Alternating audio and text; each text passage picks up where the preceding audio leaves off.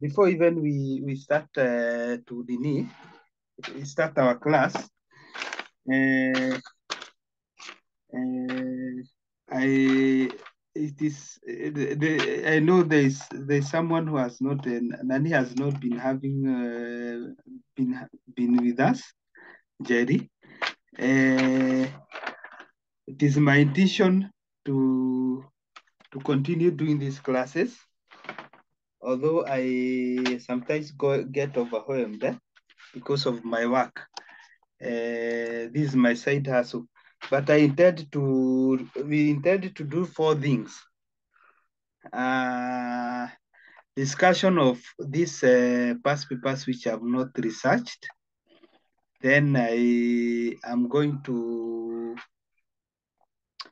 to do drafting, and drafting will entail the 2008 to 2019 drafting. If you look at part B, the drafting that I've not done, then we are going to do, if we have time, we are going to do some time to look at modified answers to year 2008 to 2019 paper, the consolidated paper, because when I did that research, as I told you, I was in KSL, and later, so some of the law may have changed. So if time allows, we are going to look at the modified answers to some of those questions.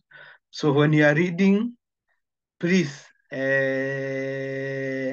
some of those answers may not have questions which are very current, and I cannot be able to go back and start changing those answers. So that's why that is as usually a disclaimer I usually put. That's why I say here there below the paper that this research was is done to the best of researchers' knowledge, and done at the time of research was done.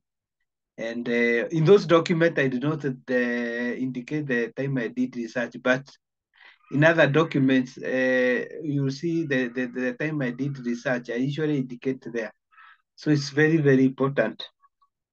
Then finally, in each subject, I want us to do silent features of various acts. I think those will be the last classes. And case laws to rely on, and predictions. So we are going to proceed based on that outline. And we are behind schedule. So this weekend was supposed to be class for, I think, civil litigation, but we are going to see how we are going to do during the week so that we can catch up. So I only need a commitment on your side and a commitment on my side. And it's a sacrifice. I know it's a sacrifice for you, and also it's a sacrifice on my part. But we must make out the best out of what we have. So I'll continue in question 3. Ponda Mali is an astute business who could identify opportunities in areas with no one had thought of. At one point, he identified an important plant in Seme Forest, sold to it to Rocco Pharmaceutical, which in turn paid him millions of shillings for discovery. In the recent business encounter, he came across some rare earths in one remote village. Upon further analysis, he realized that the rare earths could be used to make explosive if mixed with certain chemicals. Excited about the prospect for making billions, Ponda Mali literally invested all he can in buying machineries, equipment, in preparation. Unfortunately, as the fate to have it, his license to commercialize the rare as were denied on security grounds, and as a matter of fact, the government nationalized the grounds of which the rares could be found and gave their military control over 8.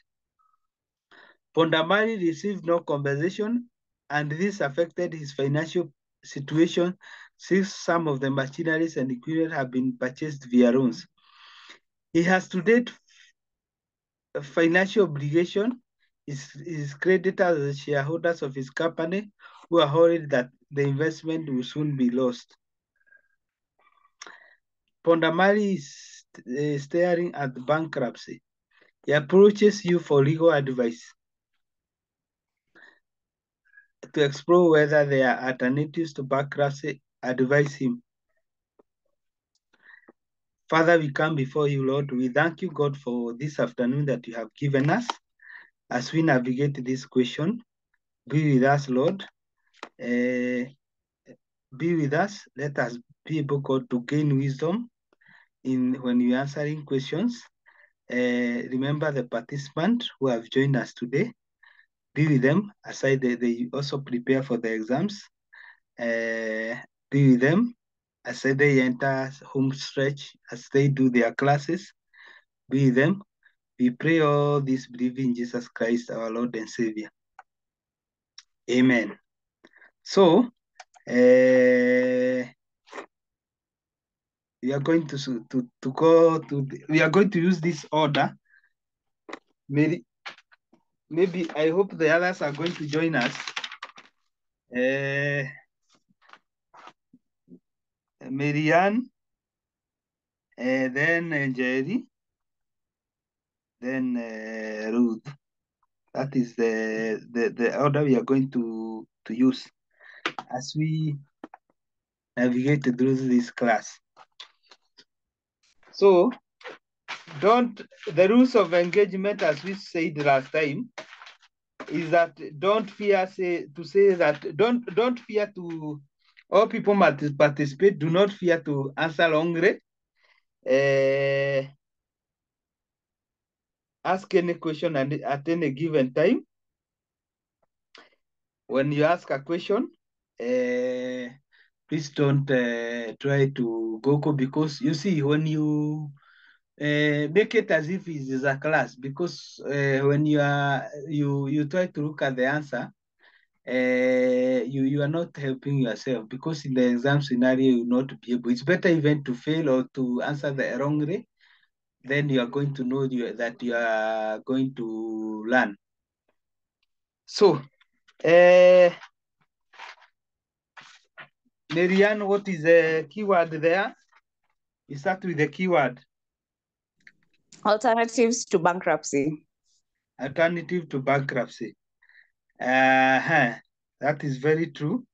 So, what are the alternatives to bankruptcies? How would you answer this question? I'm still on you. So there are 3 alternatives to bankruptcy. We have the voluntary arrangement, which is usually proposed by the bankrupt. It has to be allowed by courts for it to be applicable. Usually, get into an arrangement with your creditor on how you're going to pay. So you like maybe in installment, or you do an asset swap if it's possible.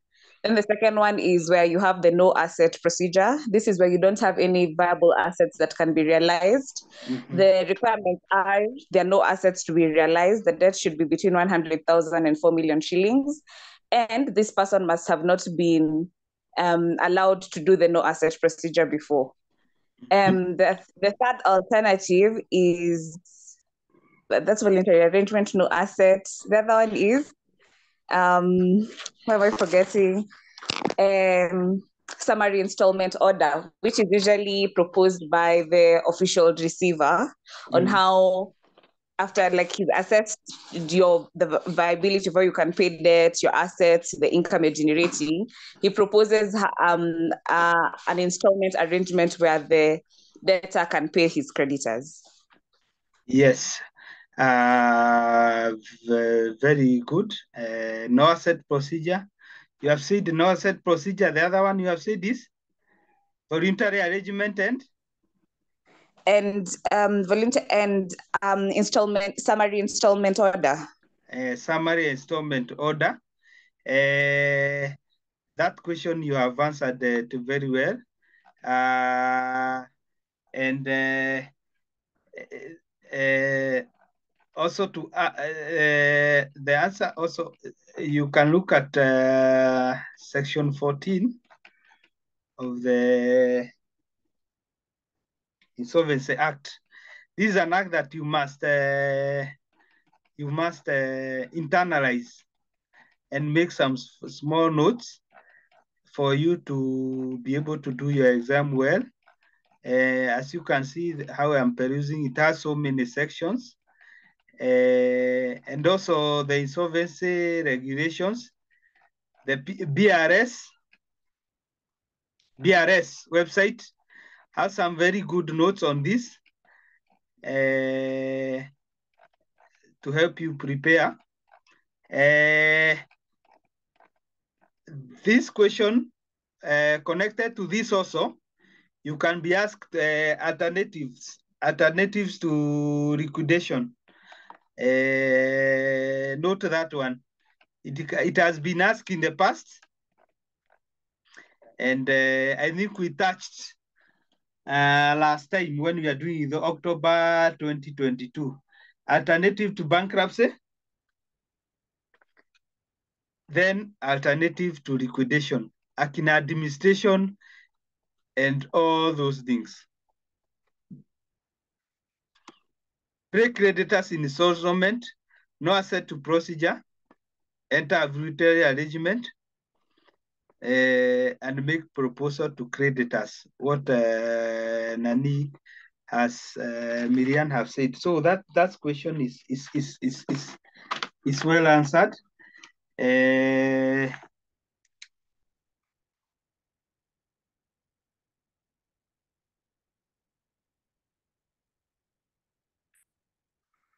And we can move. I'm looking at what I can add here. I wrote.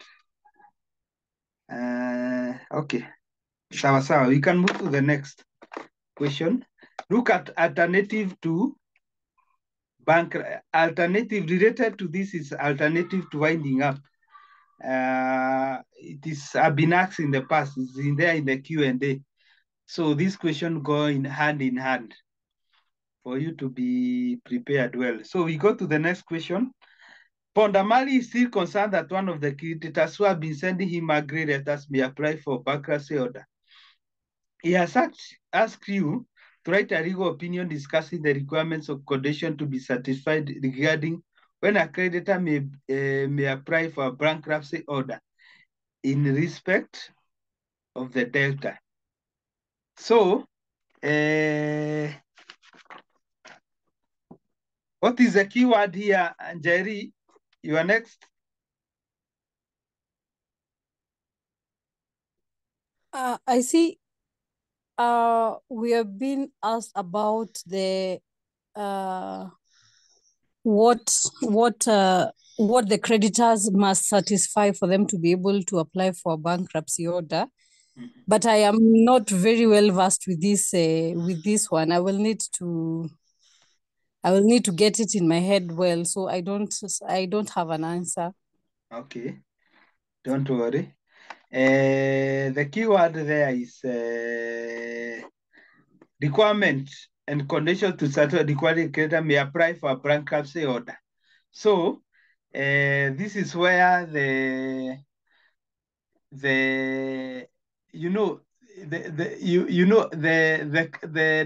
debtor or the bankrupt, the person himself may move what is called voluntary to look for voluntary bankruptcy order, and also a creditor may move to court for the bankrupt to be declared. So that's one of the other way. So for your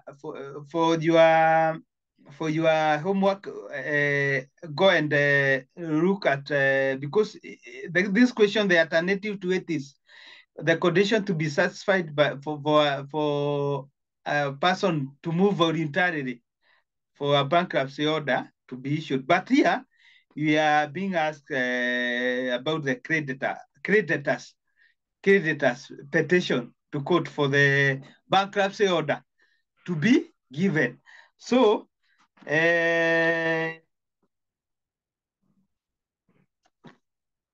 what do you think, Ruth? What are the conditions?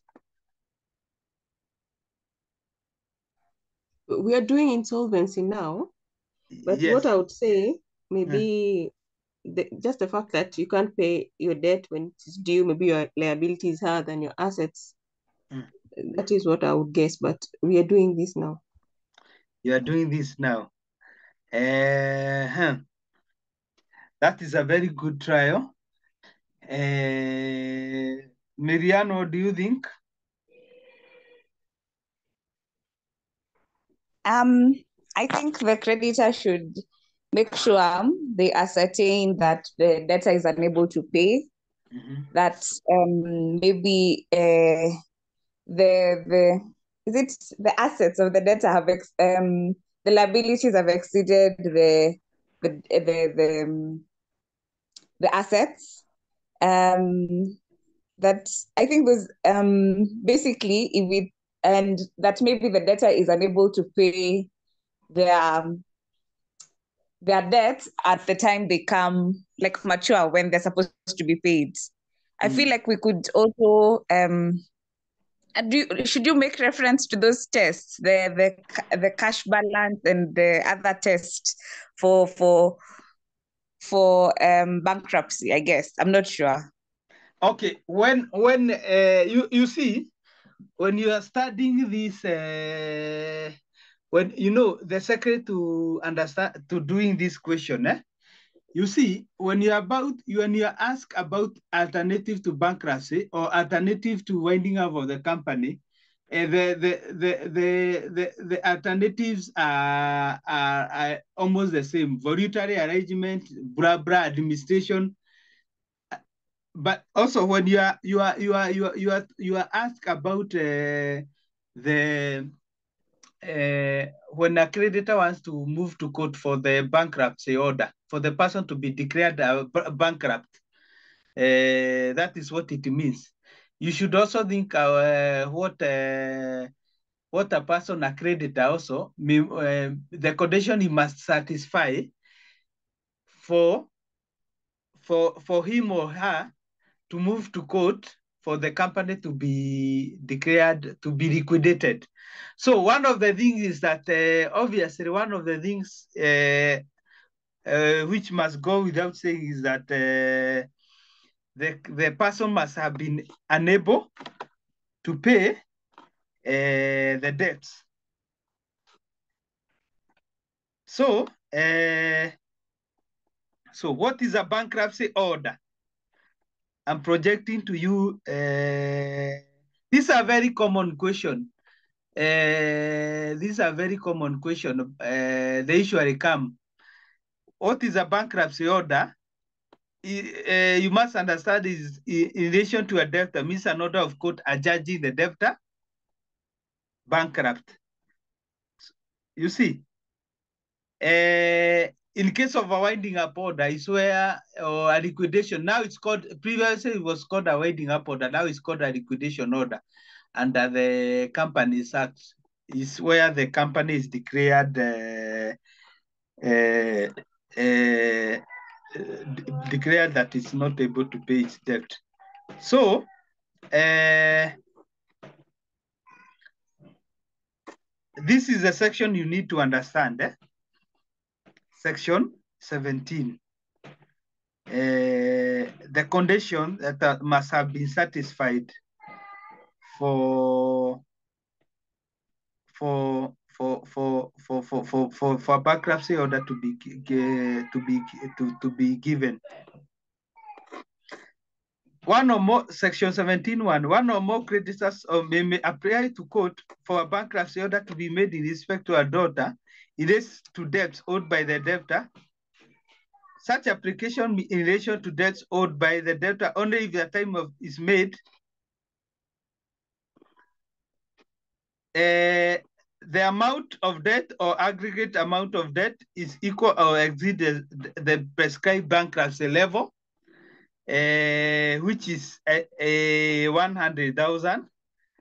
the debt of each debt is or liquidated amount payable to the applicant, creditor, or more, either immediately at the same future time, is unsecured.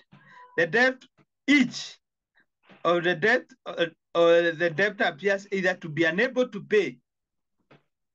So one of the conditions is that it must have exceeded the aggregate amount. Now also, the debtor has been able not to be able to pay, which also this also is in the if you ask the same question in winding up of a company, you also say the same thing. The debtor have been able to pay his debt after being served. Then there must be no outstanding application to state a statutory demand. So also that's also applied also in the winding up of a company. There must be no outstanding application to set aside a statutory declaration. Now, then the section 2C says unable to pay his the condition in which the debtor may not have been able to pay his debt. So another very, very important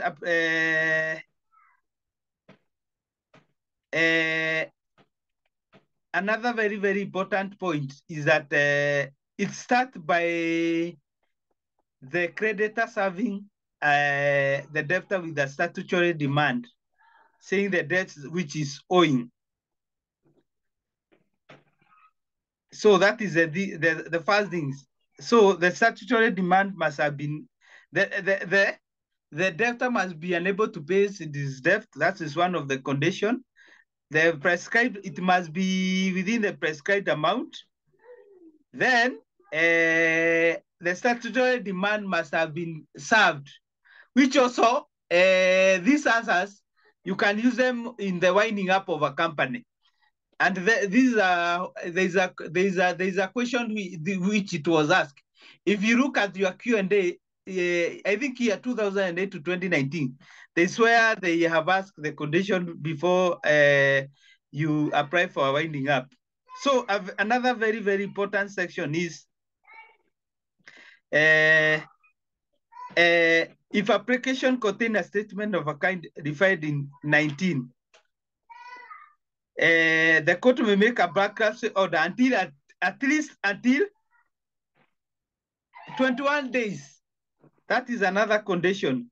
Must have elapsed since the service of the relevant statutory demand have been served. So you don't serve the statutory demand, then you go to court directly and ask for a bankruptcy order. 21 days must have elapsed. So those are the conditions. And if you do that question that way, you would have answered it well. So my challenge to you is for you to go also and look at the requirements or condition that must be satisfied before a creditor may apply for a liquidation order in respect of a company. I think it was asked in another way in the year 2008 to 2019. We might revisit it in the future, but for you, for the time being, this is what I'm asking you to do during your free time. You know, what we usually do here in this question, not only are we going to, we look at this question that have been asked here, we look at what might come in the future. And we may not cover everything in class. The biggest work for you is if you want to pass, get 9 P's. The greatest work will be done when you are studying alone, especially on these areas I'm saying. Not even the class. The class will take 2-3 hours. Also the class there in school also. You are going to build your knowledge. Yeah, you are building, but the most important thing is what I call the man or woman hours. That time you used to do all these things, to look at these areas, look at the laws, look at the areas. I can tell you the work that I put for me to do this research before I did my exam in November 2015 was a lot of work. And that time the exam was not as hard as now. So from around second time, I was not attending classes. And I've shared this with you, some of these classes, so that I can do this research. So I'm emphasizing that if you want to do well in these subjects, make sure every day you spend some few hours looking at these areas of law that we are tackling. So we go to the next question. Pondamari fortunately enjoys a very cordial relationship with the bank, despite his recent misfortune. You see this special relationship with the bank. He has managed to identify some farmers who are willing to supply him with beans for exportation. Yes, his suppliers have asked him for a letter of guarantee, and as the legal officer, you have been requested to draft one and hand it over to the signing by the bank manager. Prepare a draft letter of guaranteed.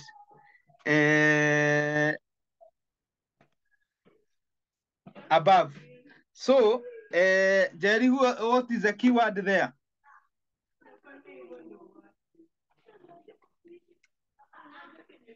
Of the letter of guarantee. Sorry? Drafting of the letter of guarantee. Yes, that is a keyword. The keyword we said in our last class is that a keyword is the keyword or keywords is what is the most important thing you need to understand for you to be able to tackle questions. All the other things are stories to support the keyword or keyword. So here you are supposed to draft a letter of guarantee. Commercial drafting has come back. They were not testing before. In October 2022, we saw they tested distributorship agreement. For the now they are asking you to draft a letter of guarantee. So now be ready for drafting. In the previous questions that we have done, A and B, they usually tell you to draft commercial agreements. So it's very hard for you to be asked to draft a bankruptcy or bankruptcy petition, statutory demand, or bankruptcy order. But for your or an affidavit to support your statutory demand. But as I told you in your last class, that go and learn these documents, because you may be told to the details which are contained in these documents, which I've just stated. And when you do that, that question might come in your civil litigation. Don't be surprised. So when you're dealing with it, you are dealing with it both for commercial and also for civil litigation. So is there someone who have did the draft, can share the draft now?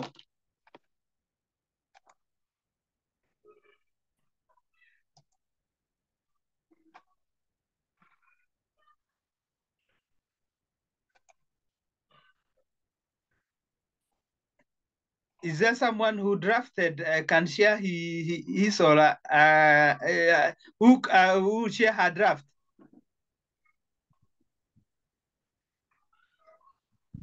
First of all, okay, I did not do it, but I also don't understand. I understand we are guaranteeing, the letter is being written by the bank to guarantee payment to the suppliers of the beans on behalf of Pondamali. Is that correct? Yes. Okay. Mm. Maybe we can do, we could try and do drafts later and we send it to you in the course of the week. Mm. But I think it's the basic structure of a letter. It's just that you're now writing as the bank to guarantee Pondamali to the bean supplier, to the bean farmers. Yes. But then, sorry, in this case, do you create a company for the suppliers, or how do you refer to them? You have not been told. We have not been told the names of the farmers. And to me, this is where I usually say, if you read the doing by exam document guide I shared to you, I said that there are sometimes you usually include your facts, which you are not going to distort the facts of the question. So you can give these farmers a name. That is allowed, because you cannot guarantee to some farmers who don't have a name. Unaona? You see? And also this bank, have you been told the name of the bank? No. Also, you created the name of the bank, because the bank must be specific. You see now, this is why I usually tell you, unless you draft practically, you get the skills in your hands. It will not help you, because I want also to see you how you have created your own facts. I've said that in the doing by exam. Hata civil litigation ikikuja, hata criminal, ni November. You find there are some facts you are going to create for you, which are not going to distort, of course, the question, but you must, for example, here, you must create the name of the bank. You must identify these farmers by their name. Pondamali is a person, of course, that is known. Then we see how you draft. It's a skill. Please, when I tell you to draft, because I'm helping you. And you are very lucky that we are not very many in this class. So even if you draft and you have 5 documents, even if you have drafted, all of you, each and every person will present. You have time to present, because my commitment to make 9 P's to you. So draft that one. We are going to look at it next time. Before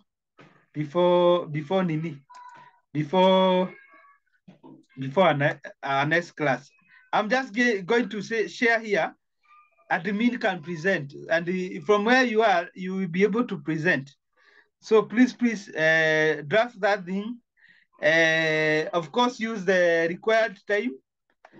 If it is like this question of 4 marks, you are supposed to use around 10 minutes to draft something. 10 minutes, because a question of 5 marks use like 13 minutes. So you can use 10 marks to draft this thing without looking anywhere. And that's how you are going to test yourself.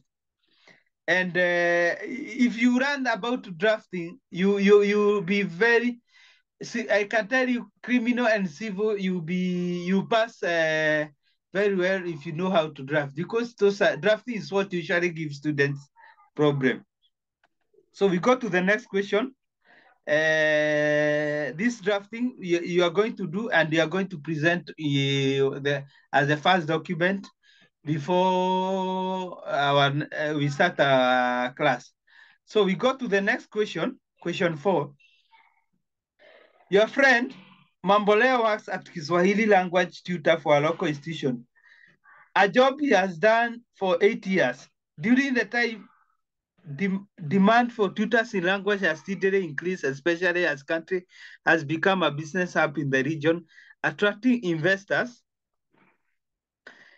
and students from abroad. He's keen on leaving his current employment to start his own business, but he's short of capital. He has some livestock in the rural home, a motorbike he uses for transport and sundry household items.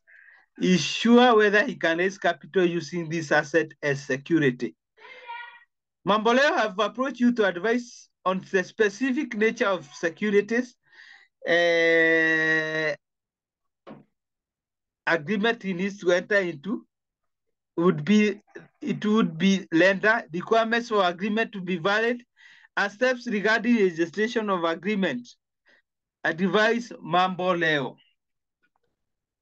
So I'm on you, Ruth. Which topic do you think this question is testing you? MPSR. Yes, movable property security rights topic.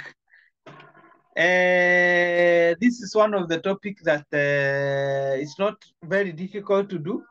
If you find in an exam, be quickly to do it. And also it's not tested always. So what are the keywords here in this question? Ruth?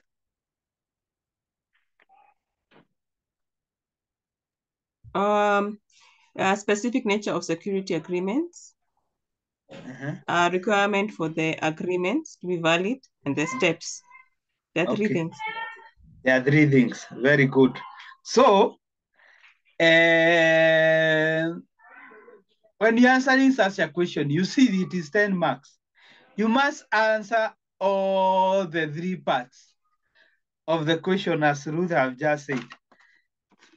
You must, first of all, say the specific nature of security agreement. Then, what are the requirements of the agreement to be valid? Then, what are the steps regarding the registration of the agreement? And if you answer that question in that, and you, in your question, your answer, you separate how you answer it. First of all, you say, this is the nature of the security agreement, because there are some marks awarded for that. Then after you have identified the agreement, you say, the requirement of that agreement you have identified for it to be valid. Then you separate your answer also saying the steps regarding the registration. So,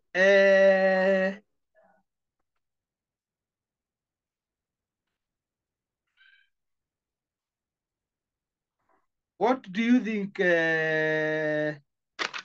We are on Marianne. What do you think the question is? So, the nature of security agreement.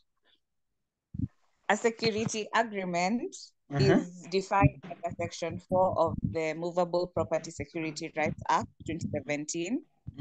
And the security agreement basically involves every transaction that secures payment or performance of an obligation without regards to form or the person who owns, I think, the movable property or chattel. Yeah. I continue. Okay.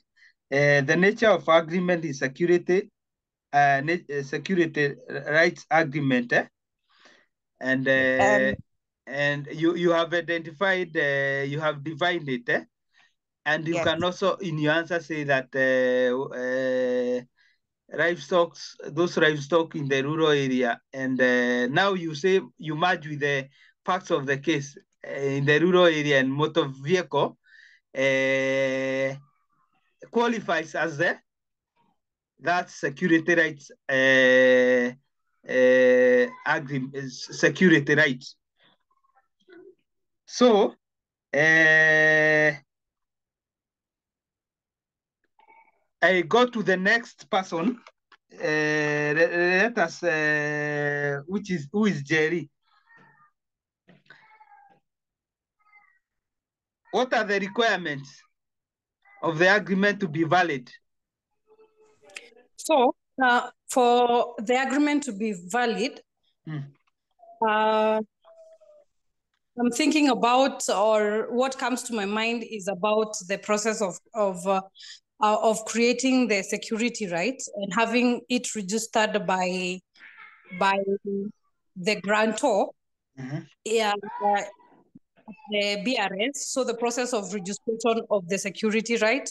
So the grantor is supposed to create a security right that is then going to be accepted by the person who is going to give the money. Or yes, the person who is going to give the money. And then in this security agreement, there are requirements that are supposed to be there. So we are supposed to identify what the security right is, who is the guarantor, and who is the person giving the amount, and what amount it is, and the repayment or the obligation that is going to be created, and the duration of the obligation. And then this is supposed to be registered with the registrar the securities. No, Yeah. Even I don't want you to go to the registration bit. The question was a requirement for agreement to be valid. And of course, you have tried to answer. The answer is that, first of all, it must be in writing. That is condition number one. Entered between the guarantor, which is giving the security, and the lender. Then it must be executed, of course. It must be identify the money which is being given, and the securities, which in this case is the livestock and the motorbike. And of course, it must be also says what happens in case of default. Unaona? So that question will have answered it when you answer it that way. So now we go to the last bit of the question. Steps regarding the registration of the agreement. I'm on you, Ruth. This is where I would say you go to, according to Mr. Wakemani, I think I would explain the procedure that he was saying. You go to eCitizen, you register. I think it's you register with that one. Yes, Is that one? Yes. The first step is of course you have the agreement with you. You go to eCitizen. Next step. Or you create an account. Then there's two. I think if you're an advocate, yeah, you create an account. Once you create an account, there is now you start filling up the forms. The sections, I can't remember. I need to go through the clip again. You say what is it? The valuation. How much is it? Who is the guarantor? Who is the lender? I think the lender is the one who does this. Yes. I'll go through the class. Yes.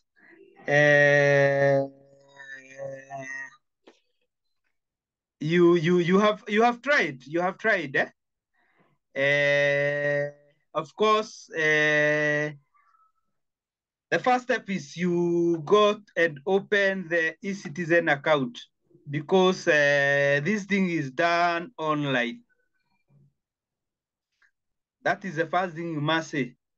Then you must also say that this is done by the lender. The registration is done by the lender. Then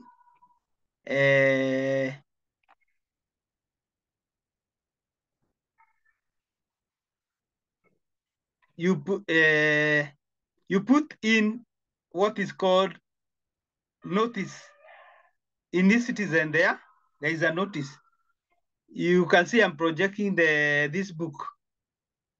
It is a book, you must go and read it. It is any question on movable property security rights. Yes? Sorry. What we are seeing is the question.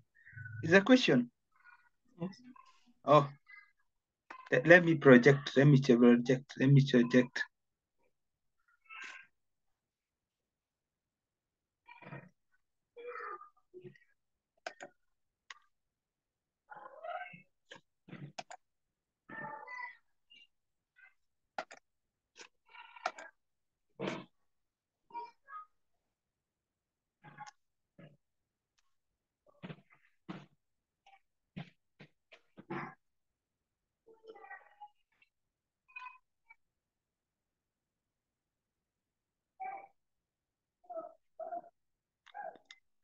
So, participants can now see the Nini. I think, can I increase the Nini here? Yes, I have increased. So, if you look at page 16, it's what I told you in BRS website, there are very good documents there you need to study. And in a summarized form for your commercial paper. One of them is this movable property security right to handbook. You can see it, page 16. A security agreement requirements are those one. May be writing signed by grantor, identify the secured grantor, describe the secured obligation, describe of course the obligation is the property and the money, which you have just said. So the first step, if you go to eCitizen, this is done by the lender. You do what is called, you fill in the details, what Ruth was trying to say, what is called initial notice. So identify the grantor. Those are the things that are there in the initial notice. The secured creditor, description of the collateral, any other information that you have agreed in the agreement. Then, of course, you pay some fee. Upon entering all those details, the registrar then enters the information on the registrar record.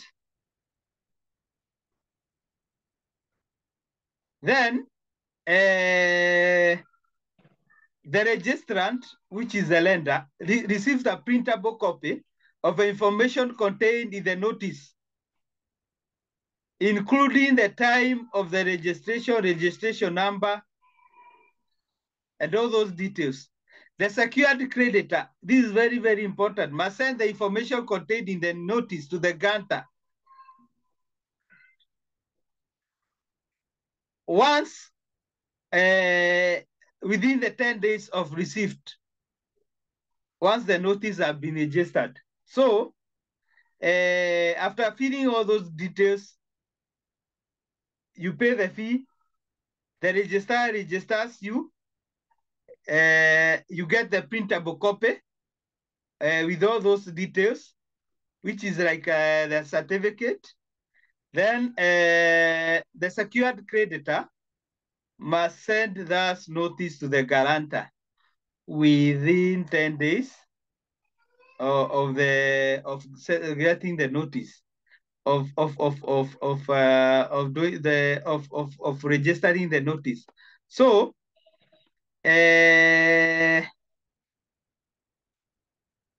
those are the requirements for registration of movable property security rights. And this question, other part has been,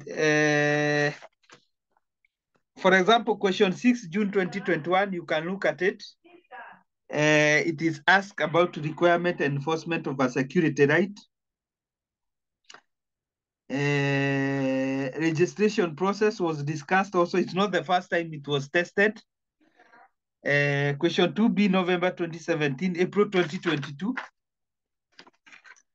So that tells you that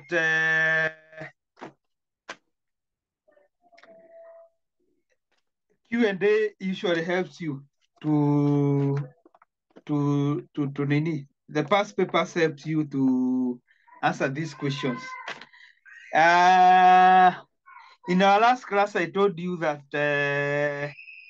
one of the predictions in this question that I'm thinking of that might come in future is the question on drafting a movable property security rights agreement.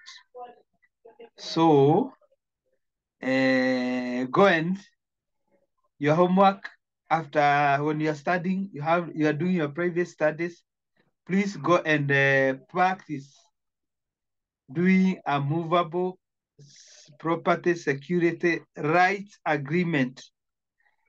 And because as you can see, we now drafting in commercial has come back, so that we are not caught.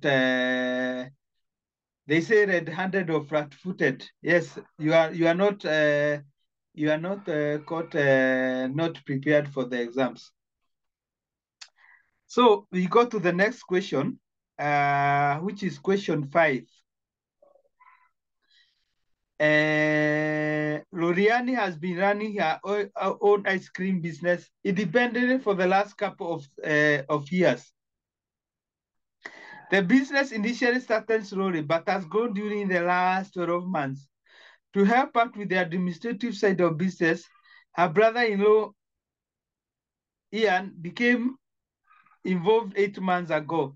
Initially, Lorian was paying his nominal wage, but more recently, 4 months ago to be precise, she began to add her to the wage, 5% of the monthly profit. Ian, who has been recently taken early retirements, have been looking for a project to get involved in, given his previous commercial experience. Lorani is currently rethinking business relationship with Ian because she has established that he's using the business premises and office equipment for other consultancy work that he does. To add that, she discovered that the other consultancy service she has been rendered to two neighborhood businesses, one of which is an ice cream parlor located within a local supermarket. Ian has been able to attract the consultancies due to the success of Lorian business, citing relevant legal authorities, advised Lorian on whether she could bring any claim against Ian. So I've read you the question and the story. Oh, okay, Molly, you're not projecting the question. We're still in MPSR. Okay.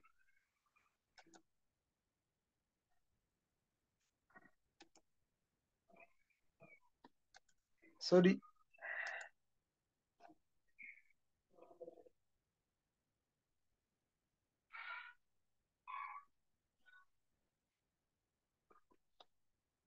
Can I read the question again?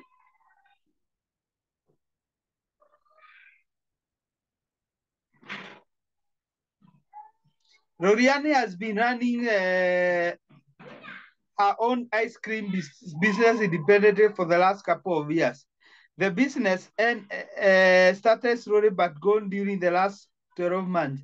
To help up with the administration of the business, our brother-in-law Ian became involved 8 months ago. Initially, Rorian was paying him a nominal wage, but more recently, 4 months ago, to be precise, she began to add the wage. 5% of the business monthly income. Ian, who has recently taken early retirement, has been looking for a project to get involved in, given his previous commercial experience. Loriani is currently rethinking her business relationship with Ian because she has established she's using the business premises and office equipment for other consultancy work that he does. To add that, she discovered that other consultancy service she has been led to 2 neighborhood business, one of which an ice cream parlor located within the local supermarket. Yes, I've been able to attract the consultancies due to the success of Ryan business. Citing relevant legal authorities, advised Ryan on whether she could bring any claim against Ian. So,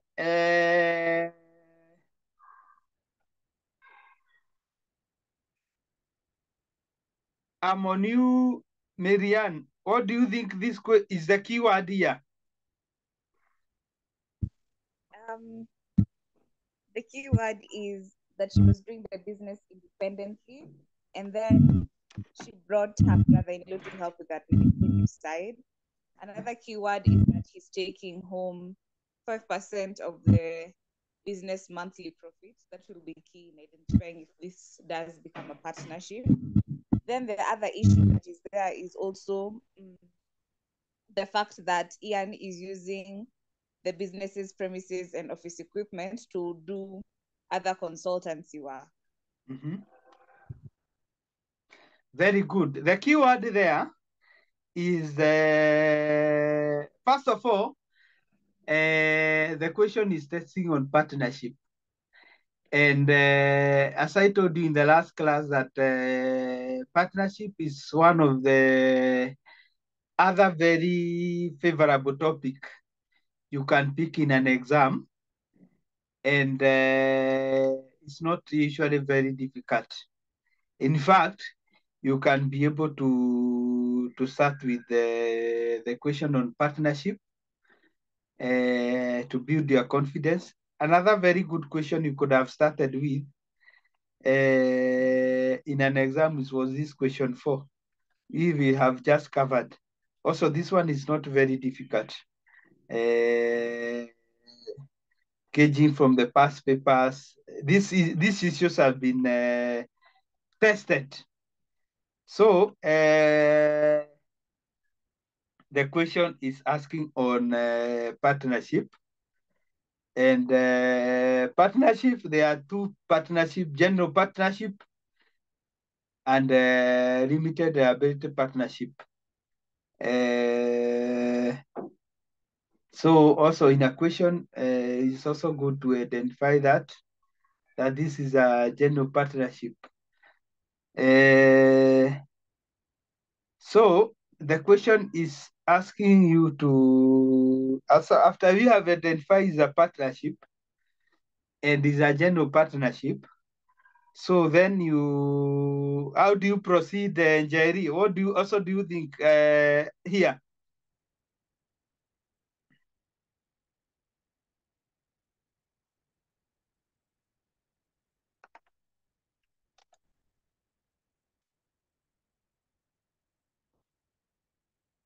Njeri, I'm on you. Yes, I am here. I'm just going to see then it being a general partnership. What issue would this partner have gone against for to enable me advise Lorraine? Yes. Yes, we are trying to help you answer the question. You have said very well that there are things they joined. Of course, the clue is that when he started giving him 5% of business monthly profit, he became a partner. And you define the general partnership that as a business which people come together for purposes of making a profit. And if you are sharing profit, you are partners. Unaona?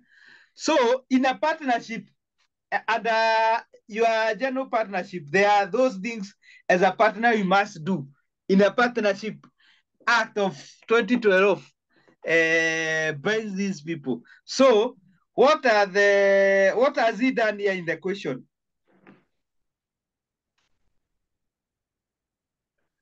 Mwalimu, I have a question. Yes.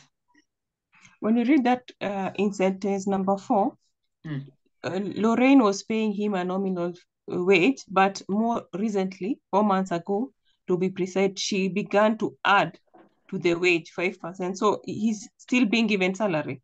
Then on top of the salary, he's getting the 5% business monthly profit.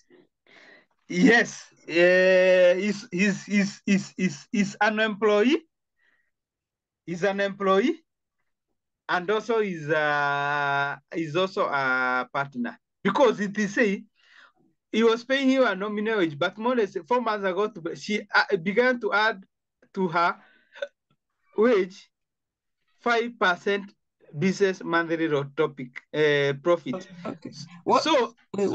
What I'm asking now is, according to what I was hearing from Mr. Mbogo, when we were discussing about how to differentiate an employee and a partner, he said that a partner doesn't get any salary, but you deal with the profits and the losses, you distribute that. Yes. So would you be now a partner if you're also getting a salary? You know, so Mwalimu, yes. What was also confusing me, actually, when I first read this question, I was not even sure what area it is testing on. So when you're spoken about general partnership is when I have started to look at the facts.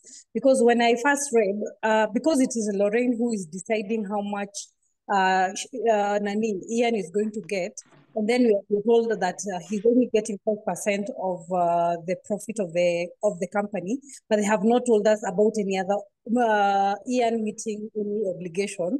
So I was wondering, I was confused. Initially, I thought that they are not testing about partnership, because in general partnership, the sharing of profit and obligations among the partners is like equal, if they're equal partners, that is. So I was lost in this question. Yeah, because of those issues.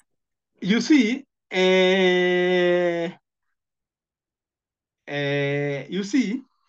in an exam scenario, I told you that CLE usually draft their questions. Sometimes they don't draft their questions well. For example, there's a question we had encountered in October 2022. You remember that question we are dealing with, which even me, it confused me a lot. Sometimes they don't draft the question very well.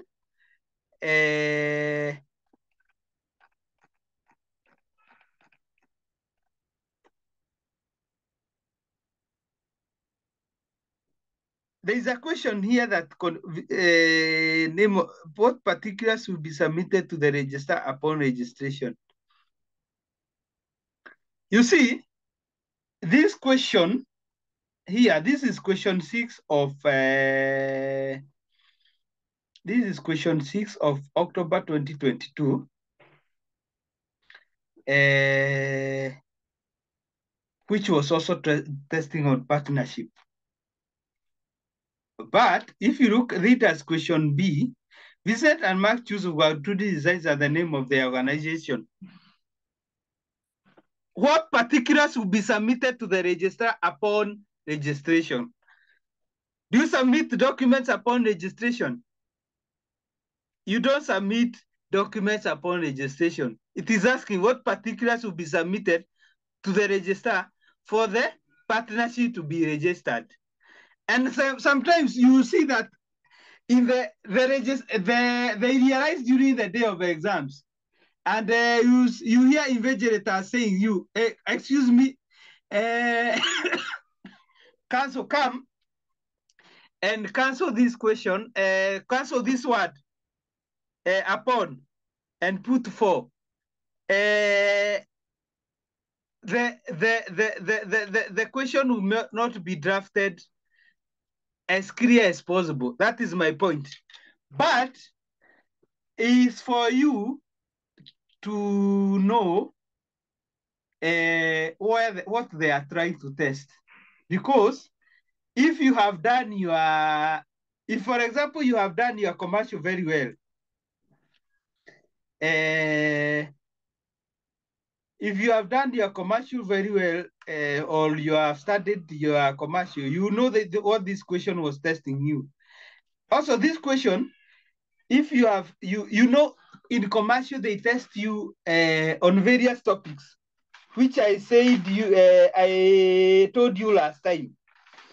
And I read to you.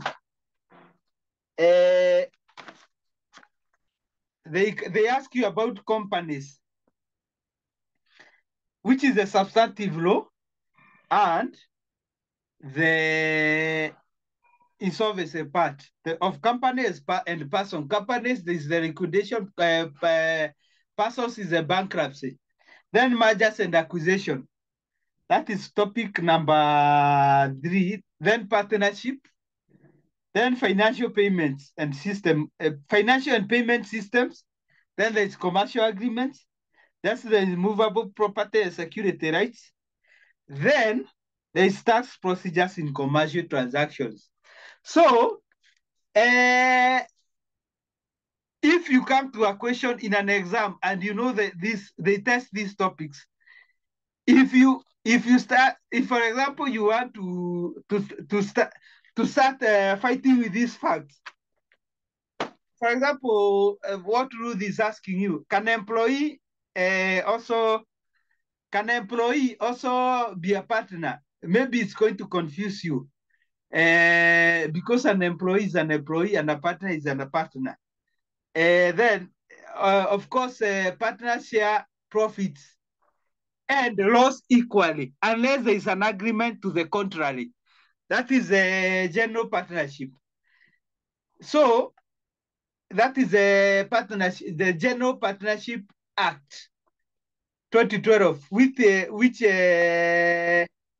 guarantees which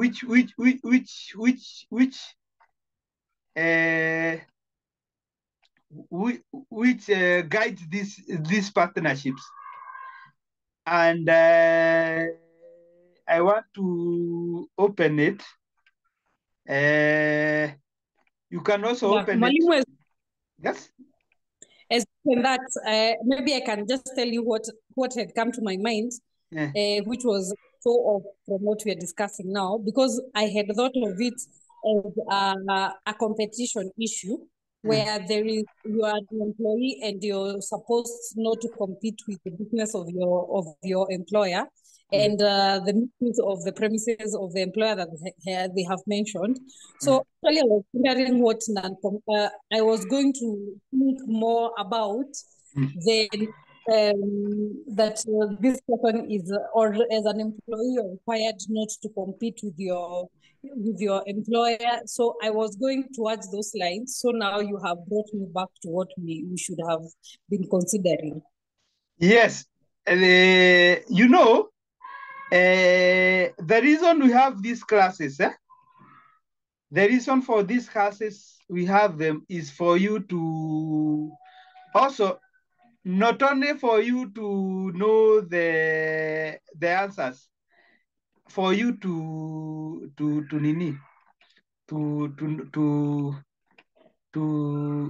for you to know, to think, because as I told, I have as I have told you right now, anytime you are asked about a commercial question,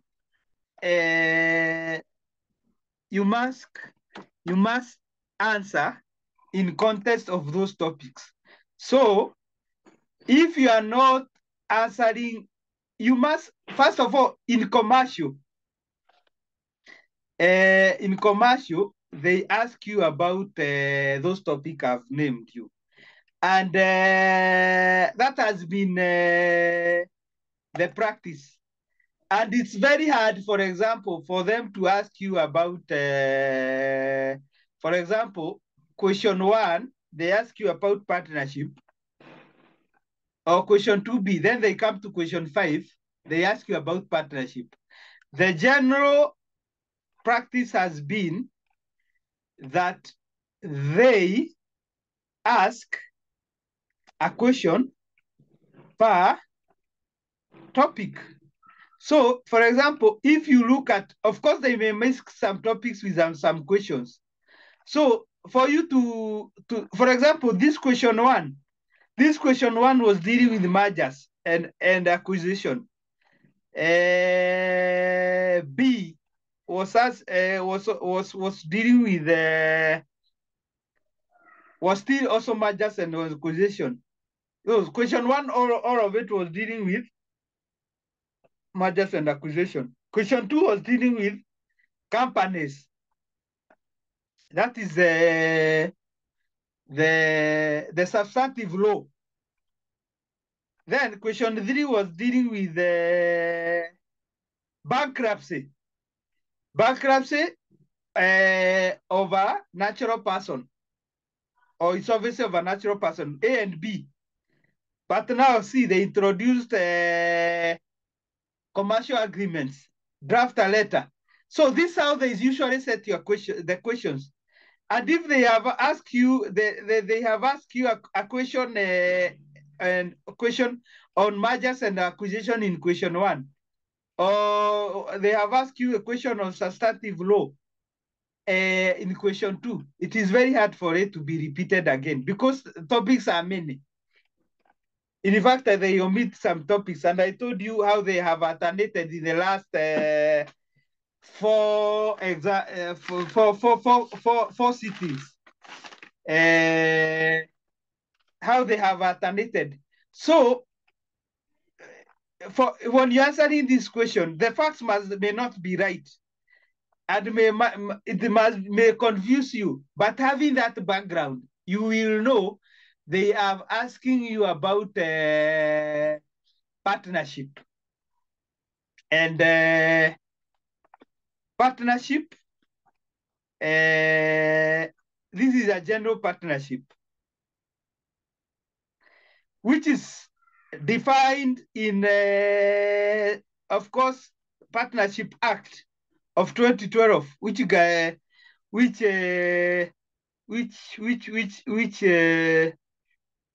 governs these partnerships. A question that is asking about LLP will tell you expressly that is asking you about limited liability partnership. And I think we can go, I may look at one of the questions in the past that ask you about LLP to differentiate. So, a partnership is a relationship between persons who carry business in common view to make profit. So when you see somewhere they are saying that they are making profit, that was the clearest indicator that this was partnership. Of course, the percentage is a problem there. So with that in mind, of course, under the Partnership Act, the partners, having studied that act very carefully, partners have some obligations against each other. Which are they, and which are there, which have been violated here, Ruth?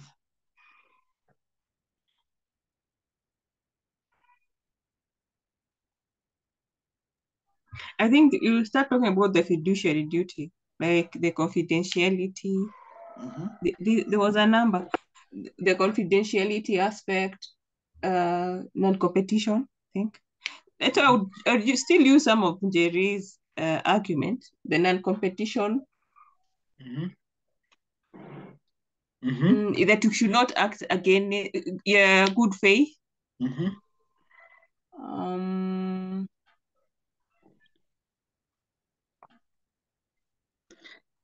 There are many, I can't remember. Even the way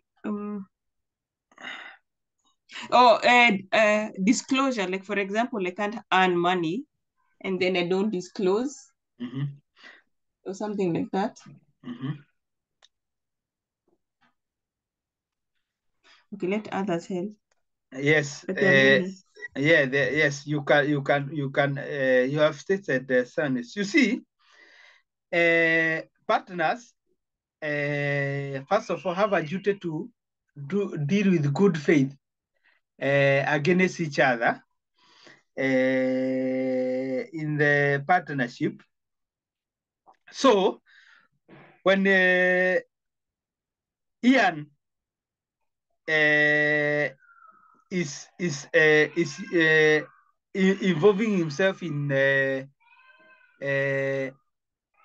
consultancy work without having informed Rorian, that is not good faith. Then another duty is they have a duty to use partnership property only for the furtherance of the partnership of their partnership. So when he uses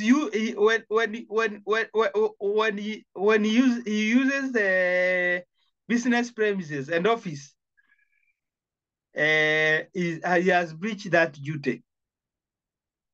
The duty of using the partnership property in furtherance of the partnership only. Then there is also the duty not to make secret profit. Of course, when he rendered the consultancy service to other people, to neighborhood, to the business, of course he earned, and the partners have a duty not to make secret profit. That is another point.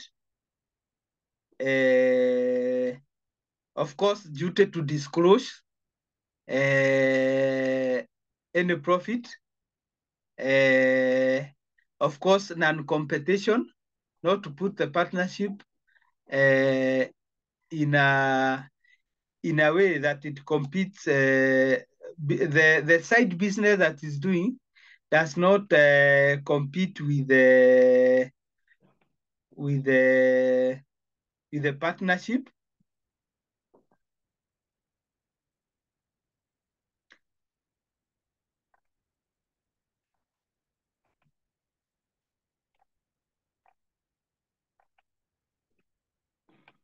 So those are the duties. If you discuss the duties of the partner towards the partnership, the obligations of the partner towards the partnership, you'd have answered that question very well. I have a question, Mwalimu. Yes. If I would be there, I would handle it. I would handle that, but I'd handle it in two ways because of that statement of Lorraine was paying him a nominal wage. But more recently, 4 months ago, to be precise, she began to add to the wages 5%. So I would explain in two ways. I would explain as a partnership the need of a partnership agreement. Okay, the obligations that we have discussed, but I would also add for a partnership, you need the partnership agreement. Even if there is no here, it can be by implication, implied. Then I speak about the aspect of there is no clear demarcation between partnership and an employee, and also discuss the employee aspect of it. Would I be wrong? No, you'll not be wrong, because the main thing is the partnership. You'll not be wrong because you see also he was also an employee. Then he was given a monthly profit. But the main thing is the partnership. Adding about being an employee, yes, you can add that one, but bring more the issue of partnership, because remember, this question is testing you on a given topic in commercial that you have learned. So discuss the main thing, and you may add what you are saying.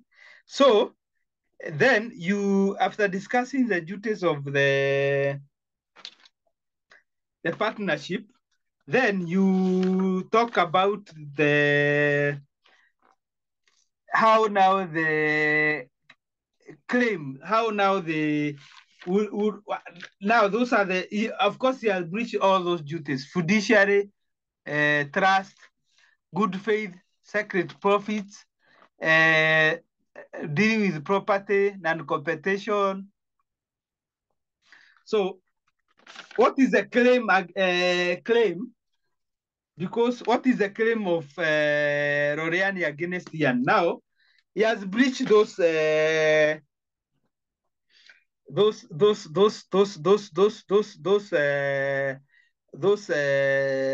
duties. So what are the remedies of Rorian? Now, Ruth, what you are saying, you may bring it here. Now, what can Rorian do? Now, amend what you are saying now to merge here. Okay, thinking about it, I think in civil procedure, there's a way you bring, when you take no partnership, you bring a matter to court. There's one aspect. I don't know if you start with that. Is it a petition? Need to go through. There's a way you can institute. I think, I don't know if you start on. You're supposed to institute in court issues of partnership. Yes, it's an originating summons. Oh, thank you. So I would say, okay, I'd say the first option, maybe you try to negotiate, and see, like, I don't know, are you supposed to go to, like, you demand for profits that he has gained from the other company, the two companies that has extorted you. If he doesn't agree, now you now go to court. Yes. And now when you go to court, when you do the originating summons, and the F is followed by a supporting affidavit. So now you bring it like a suit where you'll be claiming, if they're partners, you're supposed to get the money from the two businesses. You'll be compensated for the use of your name. The use of your company for those two businesses. I would also say that is general damage. Okay, my head is going everywhere. That is how I would think about it. Yes.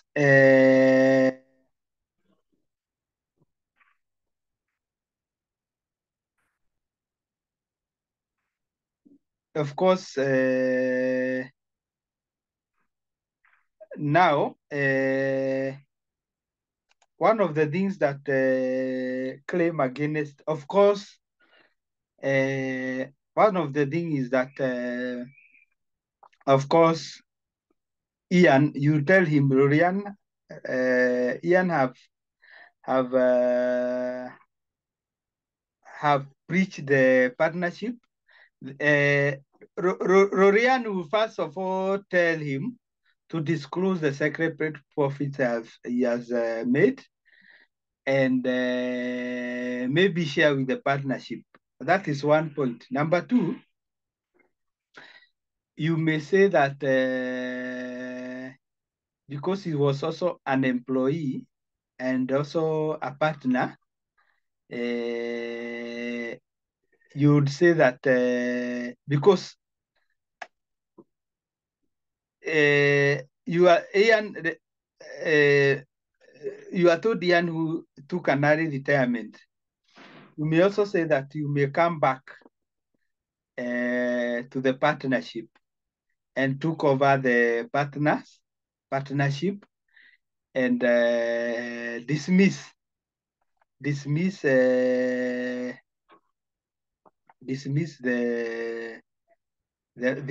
young, because he was an employee who was also taking they are not equal partners, taking 5% of business income. He dismisses him, Rodian to dismiss him, or on top giving him the monthly profit.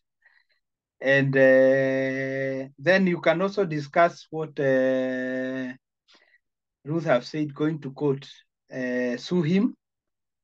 Of course, in court, you will be claiming that if he has refused to disclose the secret profits he have made, for of course for him to declare the secret of profit he made, the loss of business the partnership went through when he was managing it, all those things.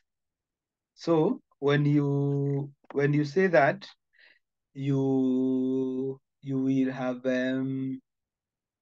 answered that question well.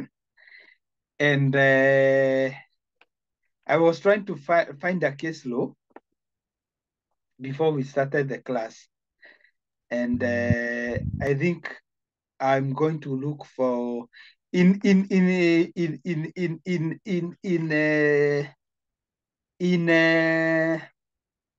such a question. Commercial papers, you don't quote, you don't give a lot of case laws. You quote the law most of the times. But where you are told that a dispute went to court, it's good to have one case law. Unaona? Mwalimu? Eh?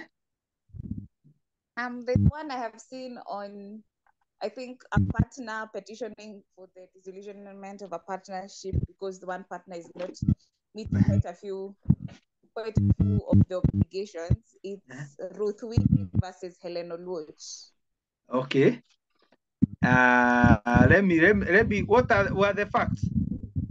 Your background has a problem. Your background has a problem, eh? No, sorry, can you hear me now? I can hear you, but there is a zoo.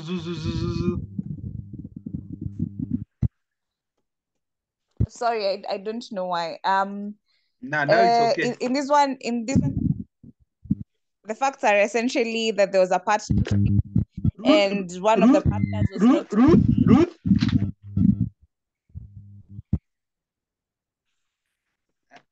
Ati there? The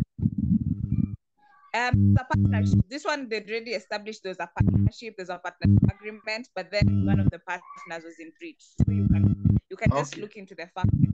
But then the one case that I all along for test of partnership is Kinoti versus Kibanga.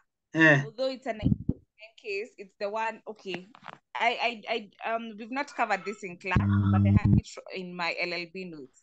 Okay. So in this case, essentially there was an they were in the negotiation stages to form the agreement, but like one hadn't contributed, and then they weren't.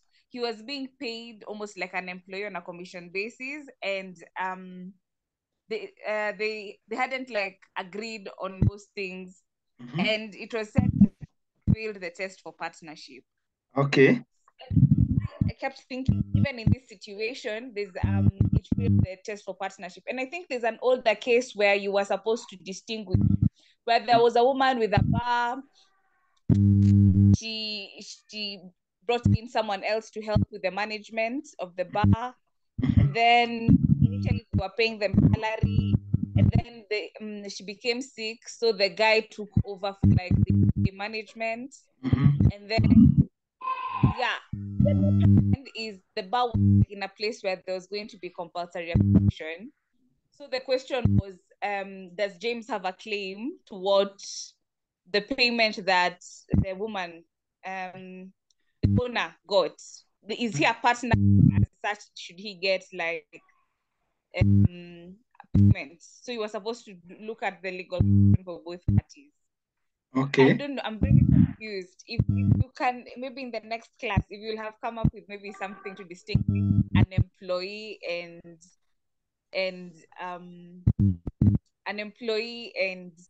a partner more eloquently to be better. Because I think in this case, I would have started off saying this is not even meet the requirements, but like as an employee, we could sue him. Okay. I have a question, Miriam. What is the old case? Kinoti versus Kibanga. No, the one you're saying about a bar. It was, I think, a question. It was a question. I know I've covered it somewhere. I don't know where, but I know it's a question. Oh, okay, thanks. The other case you have said that it's Ruth versus? Ruth Winnie versus Helen Oluoch. Okay.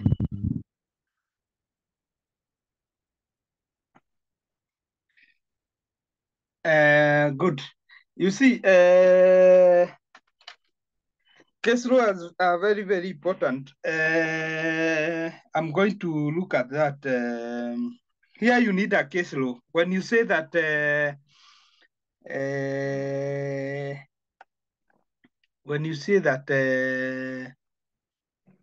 there's a dispute on partnership, you need to nini.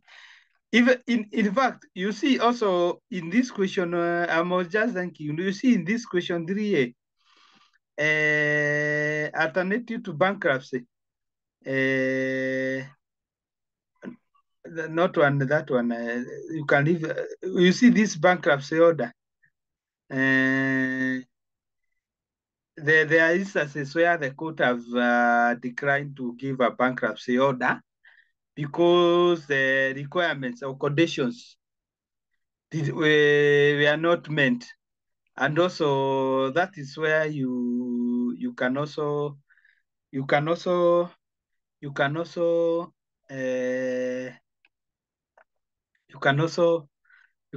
put in there the case laws. But more important, in our class, in our last class commercial, I will have come up with some case laws to be applied everywhere. So we are going to tackle that one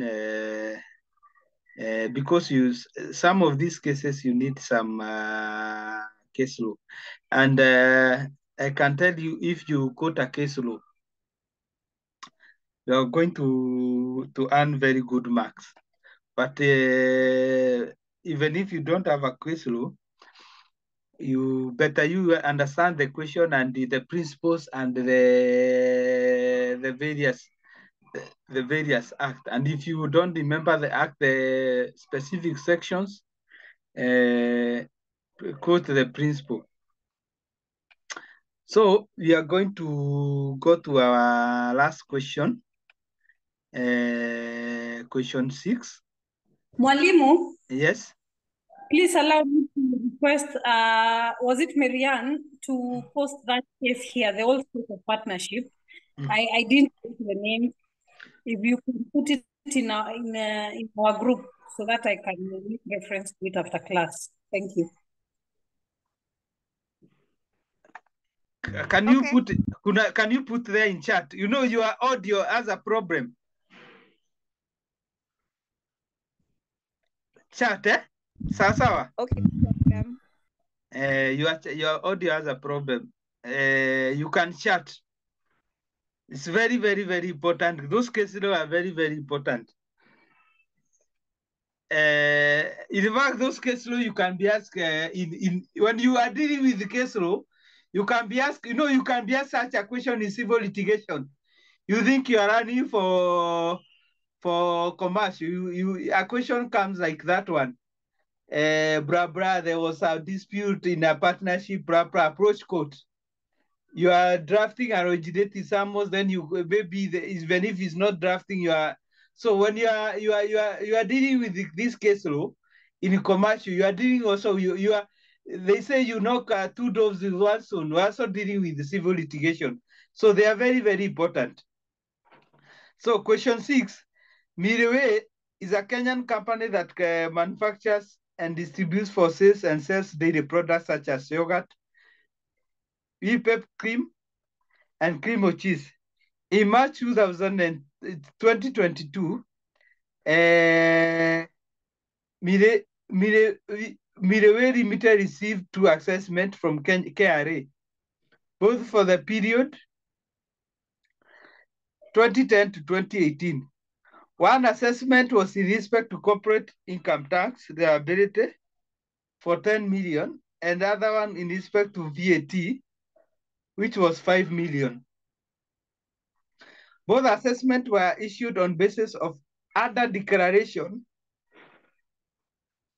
of income and VAT receipt by the taxpayer. Mire Limited considers that they have correctly self-assessed their tax liability and didn't pay the required tax. While KRA argues that the company attempted to evade the tax liability and it demands immediate payment. Mire Limited have come here for a legal opinion on the following question. Whether KRA can issue Mire Limited with an assessment for 2010 to 2018.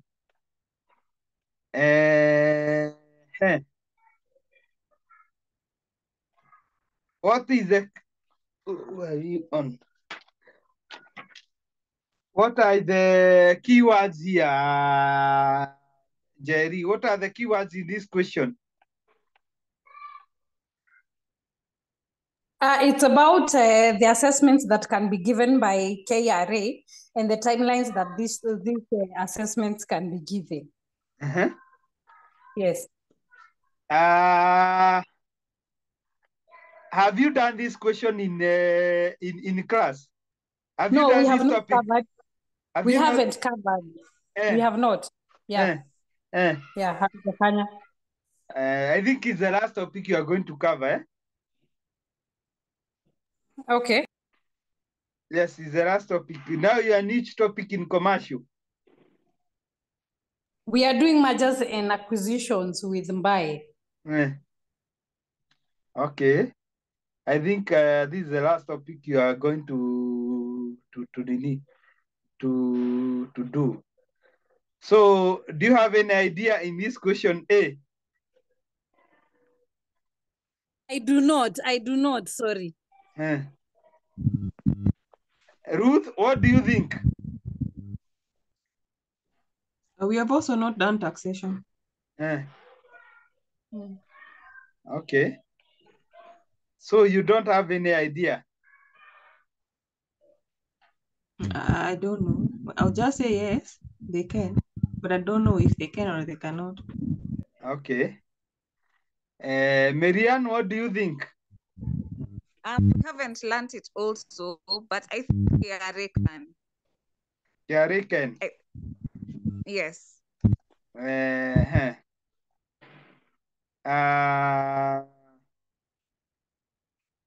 This question, I think we are going, this question, I was trying to look at the answer.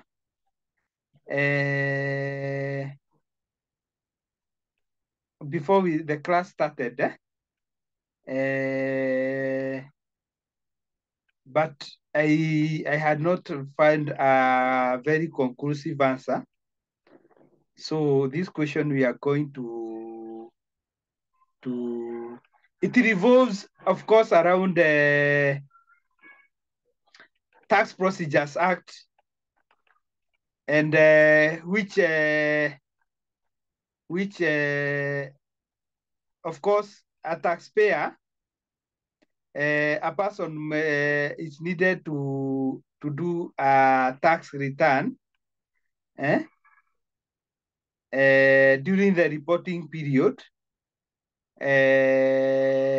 which is called self-assessment. If you look at Section 28 of Tax Procedures Act, and of course, adverse amendment. It was also dealing with amendment of assessment of section 31. So these tax questions, you know, tax is a specialized area. Is a specialized area, and I usually don't like to lie. Even some of the tax questions that I did in Q&A, I had to consult some tax expert. So I think this question I'm going to we are going to put it on hold until the next class, because these are purely tax issue, because tax issue are very technical, and it's like what I call accounting. You know, accounting, I cannot come here and start telling you the ledger is done this and blah blah, and or the balance sheet is done this. The only knowledge I have is the one I learned at class there, which was sufficient for me to do the paper and pass, which I've already now forgotten. So I don't want to give a conclusive answer on this. I want to consult some people who I usually consult on these tax issues. Then I'll come with a conclusive answer next time we meet. But question B is not hard, because this is a purely legal thing. Now this is legal, although it's starting on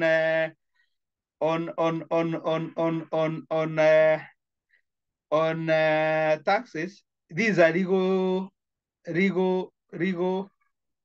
thing, and it is asking you, as a taxpayer dissatisfied with the KRA assessment, what are the major steps that Milky Way Limited should take before going to the tax tribunal?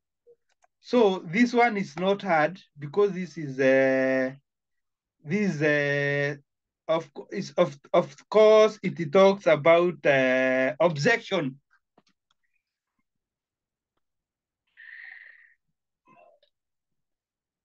Objection. So you are supposed to object.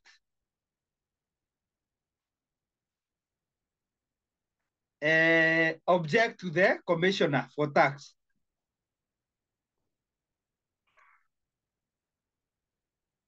Which should be done within 30 days of being notified of the decision. So after the decision is made by the taxpayer, the KRA, you have 30 days to dispute. That is section 51 of the Tax Procedures Act.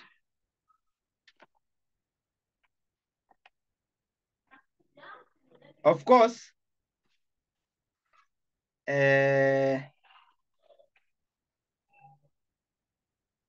condition valid for a notice of objection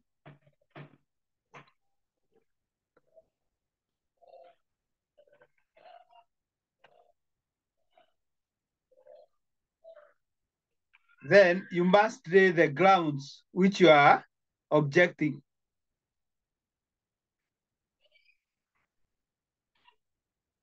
Of course, say that, of course, one of the grounds is say that the taxpayer have paid the tax due, or rather any other grounds.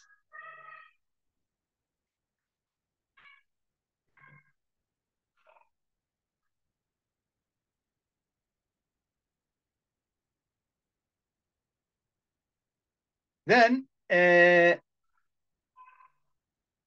commissioner, you give a decision, which is called the objection decision. That is section 51(8) of the Tax Procedure Act.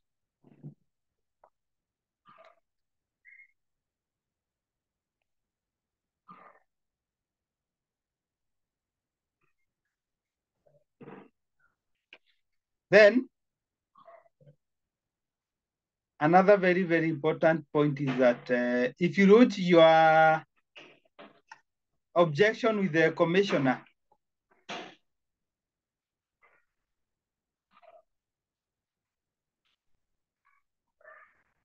within, and it does not give the decision within 60 days,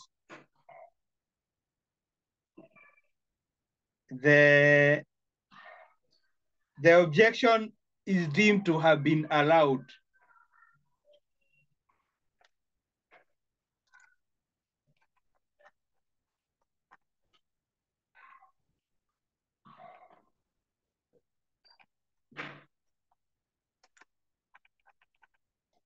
That is also section 51(11)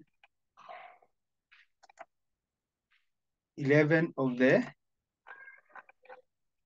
Tax Procedures Act.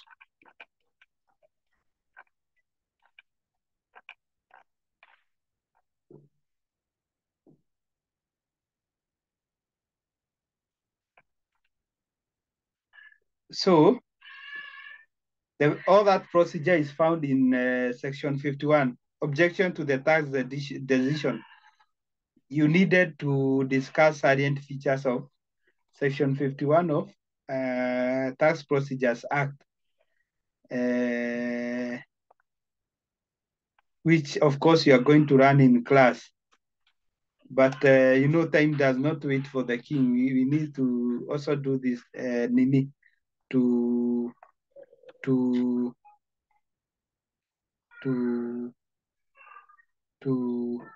Nini to have known this answer. So give me more time. I'm going to research and ask people on this question 6A, because of course I've said the tax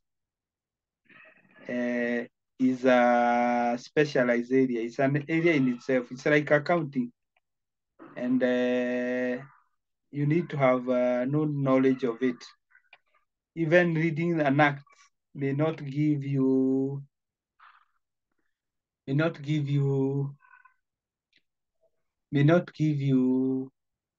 an answer. This include even if it means contacting someone in KRA to get the right answer. So next class, we are going to start with you draft a letter of guarantee, question 3A, question 4, question 3C. Draft a letter of guarantee, which you are going to project. I'm going to do here to give you here so that you can be able to change the settings here so that you can share. And also, I would have done this question tomorrow. I'll consult more on this question 6A so that I can give a very good answer. What I urge you is that you also be very keen in class.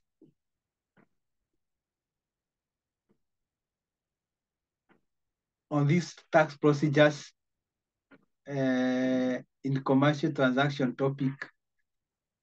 It's not an easy topic, especially purely on tax issues. The law part you can be able to do, but tax issues, you also need to be very keen in class. Just as I told you, I told you on mergers and acquisition, it's also another very tricky area in commercial. So we are going to start with these two questions, question 3A, question 3C, and question 6A. And I want us to do this on Tuesday, because as we can see here, we are behind we are behind in our timetable. We are supposed now this weekend to be dealing with the civil litigation,